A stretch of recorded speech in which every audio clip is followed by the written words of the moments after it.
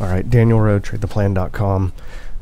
Yesterday, in the video that I had uploaded, I was talking about wanting to hold this to potentially break through this channel, and then I went ahead and exited, talking about, I could be wrong about this, in that this may be simply a 1 down or an A down, and then an A, B, C back up for 2, or maybe a B, and then we could come down in a third wave down, or potentially a C wave down. So this may just be A, B, C. I'm not sure yet, but you can see what happened once we actually made it to the top of this channel here.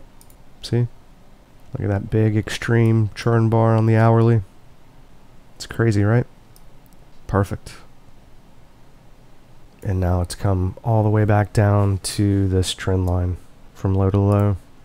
So it could be that we're, still poised to head up, but we're not at the bottom of that channel, and I would be reluctant to connect to that high anyway, because that's a report high. So I would either use the highest closing price or that lower high. And when I use that lower high, we've lined up perfectly there. You see? So I've already missed that low, but this is a really difficult one to buy. If we make one more low, then I may go ahead and try to buy it.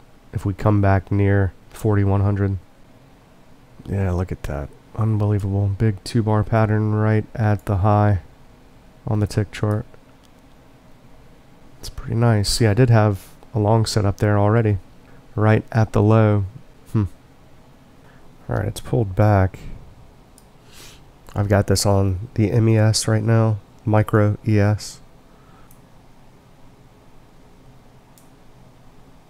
Order submitted.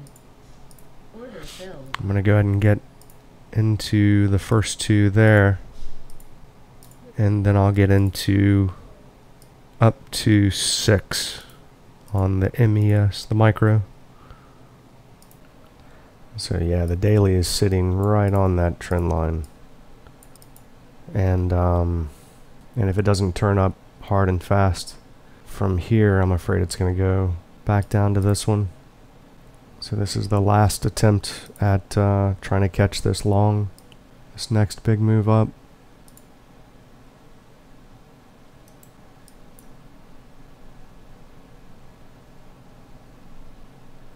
So far, so good. If I were long more contracts, I would scale off on the way up if it goes up. But since I only have 2, I'll see what it looks like when it gets to this first area. It's pretty much the same on the minute chart as it is on the tick chart. And if it blows right through it, then I'll hold for the next area, which is between 32 and 33. 35, really. Alright, there it is. You got a churn bar.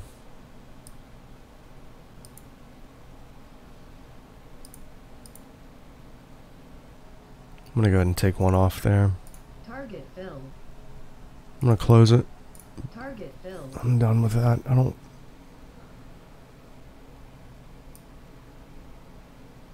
think I'm making very much on the micro. 123 bucks. Give me a break. Oh, it's a 1/10. For some reason I was thinking it was a quarter. No, the micros are okay. Changing this back to the ES. Alright, since I messed around and tried to trade the micro ES instead of the ES and only made 160 bucks or whatever, thinking about trying to get into this short. I've already got the signal, so this would be from the 10-minute chart right here. So that's that little low before the final high, and then the parallel from the widest perpendicular bar. So we've gone straight up to that. Nah, I don't think I'm gonna mess with it. I'm still thinking that this is gonna go up. to a new high. I mean, it's already moved up quite a bit out of that low. I don't think I'm going to mess with it. I'm just going to wrap this video up and get to work. I have a lot of stuff to do. Got emails to send out. Got to get the trading room products set up properly and then crank out some training. So I'm just going to stop trading for the day and focus on all of that.